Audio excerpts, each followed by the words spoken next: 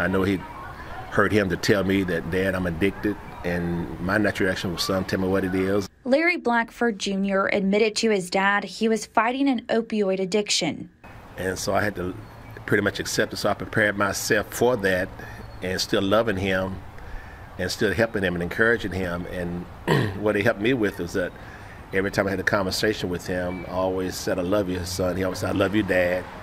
On December 24th, 2017, the Blackfords made their plans to open gifts together the next day. And that night he said, Dad, I'm going to be down. We're going to see y'all in the morning. You know you're going to love your gifts because we love Christmas.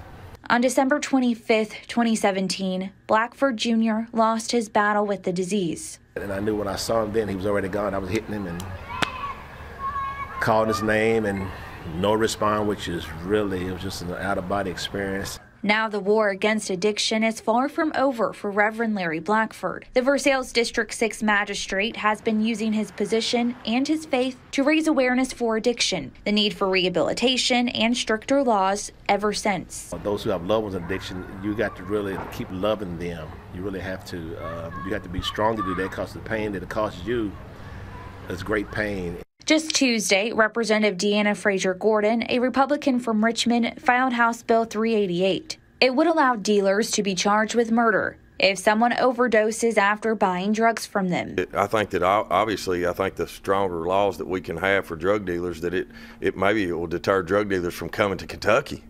Madison County Judge Executive Reagan Taylor says this is a step in the right direction. Back in January, 2 people were charged with manslaughter. Richmond police determined they supplied the drugs a man overdosed and died using.